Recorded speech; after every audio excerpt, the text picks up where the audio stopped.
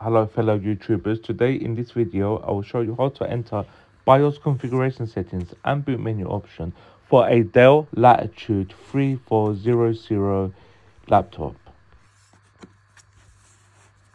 Alright, so this is what you need to do. Power on the laptop. Now keep tapping the F2 key. Yes, F2. Keep tapping it just like this. So this is BIOS Uefi firmware. This is quite a modern firmware they've got on this. So 3400. I will exit now and show you how to enter boot menu.